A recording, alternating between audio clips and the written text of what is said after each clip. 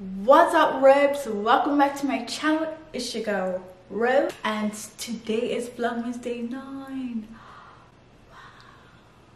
Put your arms around me, put your faith in me, put your love on me. Now today I'm gonna be putting some jumbo twists in my hair. I just recently cleared out my hair and I want to have like a little chit chat with you guys, talking about how my Christmas growing up was a little unconventional.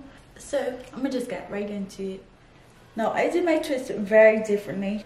Like if I'm just doing twist for a twist out, like what I'm doing now, I don't really part my hair and make sure that each section is quite wet. Oh, so let me start my story. So yes, Christmas growing up was different. It was really different. Usually with a lot of families, you get Christmas lights, the Christmas tree, the caroling. For us, I want to say I grew up Muslim. We didn't eat pork.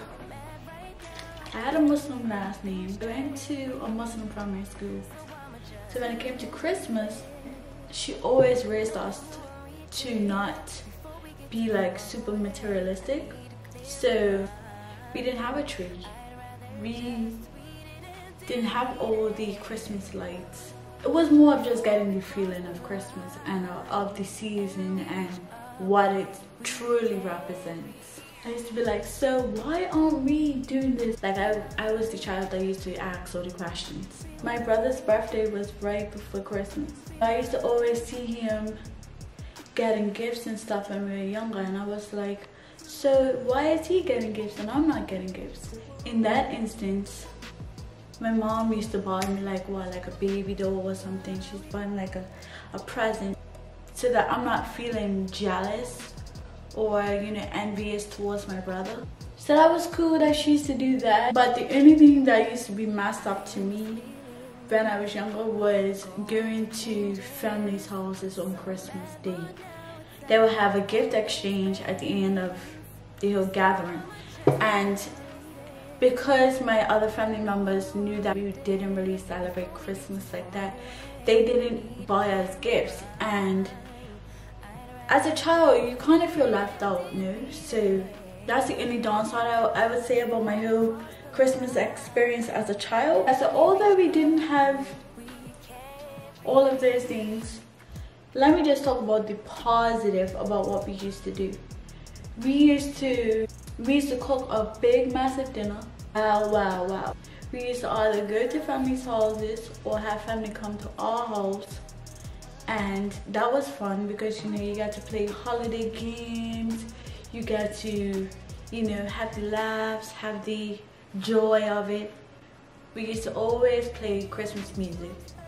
Fun fact, we lost my dad when I was really young. You know, I was under 5. His favorite Christmas movie was Home Alone.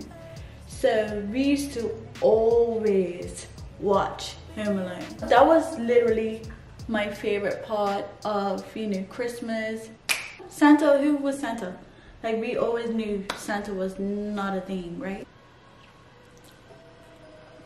We love Christmas, but we do it our own way. We don't do it traditionally.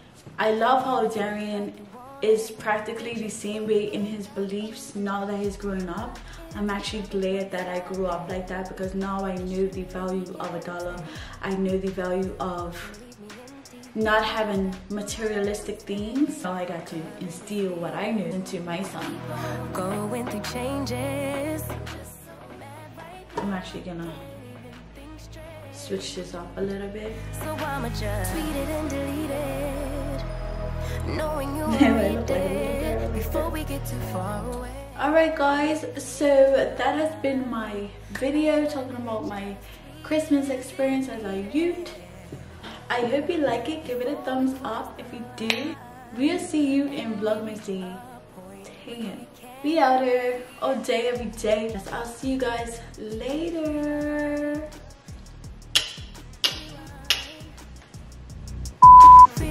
What's up, Robes? Asking all them questions. I just tweeted it. Boy, cross the line.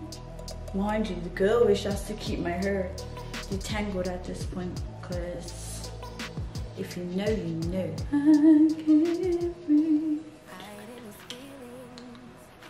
Rewind. Making statements. Awesome. Rewind.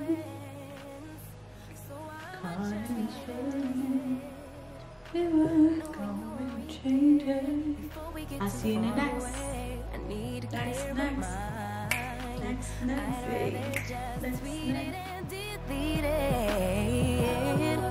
Before we cross the line and we reach a point we